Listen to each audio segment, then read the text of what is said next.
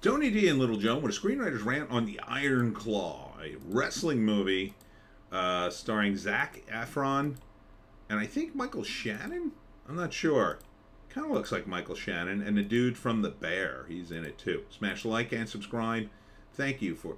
is that Michael Shannon? Can't tell. Thank you for smash liking and subscribing. Check out my books. Links in the description. Comedy Horror in South Jersey. It's the Pineys, books 1 through 12. Available at Amazon.com. Don't forget, Kindle Unlimited is free. So this is based on a true story. No, I don't think it's him. Never mind.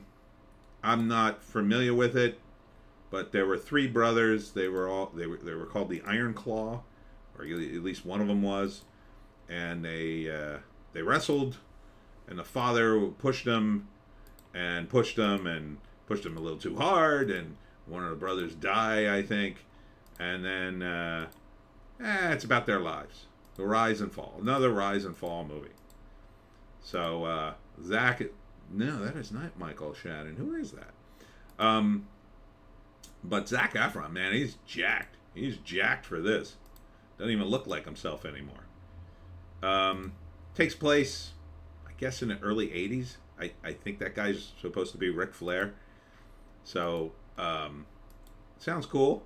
December 22nd, weird time to release a wrestling movie. Zac Efron, Jeremy Allen White, Harris Dickinson, Mara Turney, Stanley Simmons with Holt McKenney and Lily James.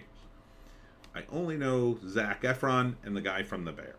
But, it looks cool, I guess. You know, just looks like the rise and fall, right? So you got this family. They're into wrestling in the early days when it's new and,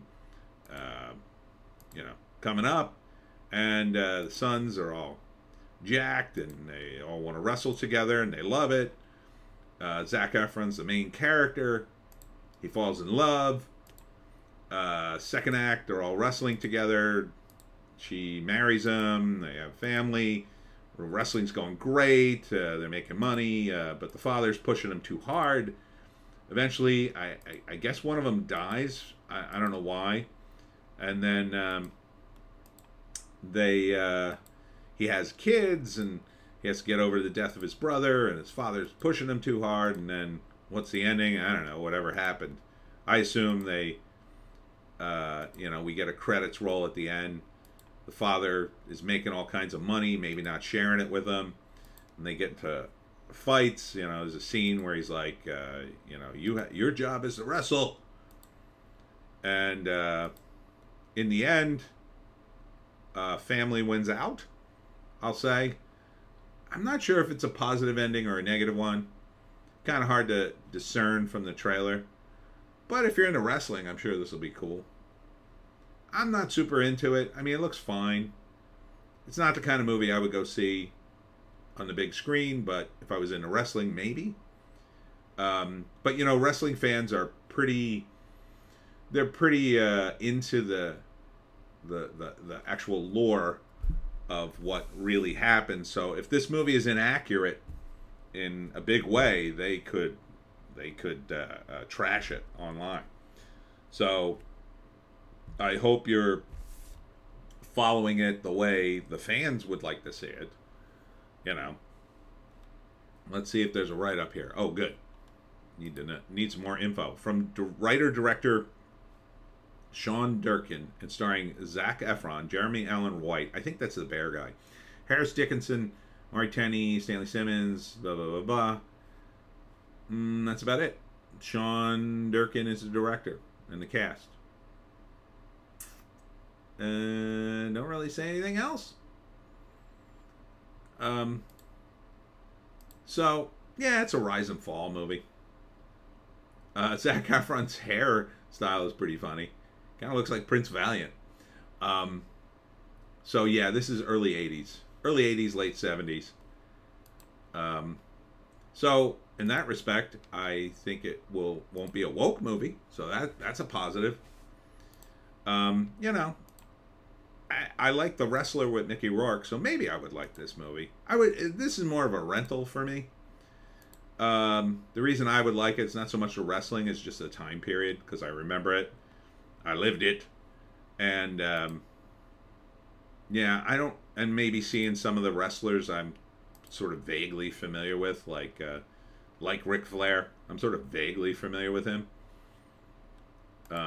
So yeah, this is the early days when they're kind of doing their personas, but the personas aren't big yet. And they're probably doing a lot of sketchy things.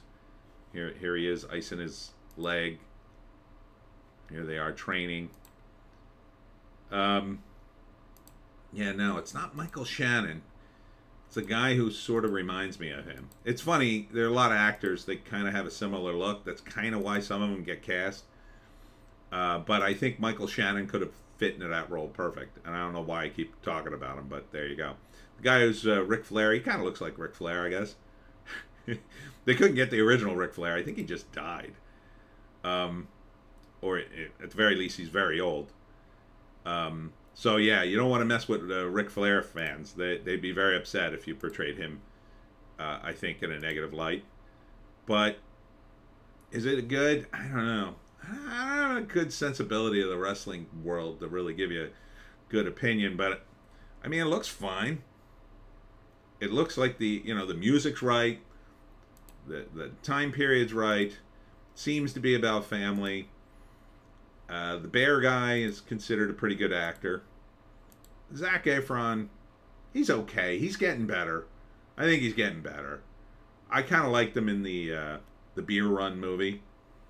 But that's about all I liked of his. He kind of just sort of paid his new dues. He was like famous, but he wasn't like super like his roles. He always seemed to get roles that were kind of big movies, big Hollywood popcorn movies, but like didn't do well. Like Bad Grandpa, I think, was one of them with Robert De Niro, and then he was in that movie with Seth Rogen, where he's the frat guy, and the frat guy and the couple lived next door and they war, and then they did a sequel to that movie, believe it or not. So he's kind of been playing those roles for a while, and this seems like a more serious role. Might give him a chance to do some real acting. So, and he's in shape for it. God, these guys look jacked. So, ladies, maybe you would like the movie, at least to get to see some beefcake. And that's it for me, Tony D, and Little Joan. Check us out on Odysee, Bitchute, and Rumble for our more bass takes. If you can find a more bass take, I say take it. I will be at the Night Market in Laurel Springs, New Jersey tonight from 5:30 to 7:30. God, what time is it? I got to start to get ready. Then on Thursday, I'm going to Avalon Public Library for a 6 p.m. talk on how to hunt the Jersey Devil. Then on Friday, I'll be at 2nd and Charles in Newark, Delaware for the bookstore signing there. And on Saturday, I'll be at the Scary Stories Fest in Asbury Park. It's a big week for me. Hope it's a big week for you. We'll see you in the next one.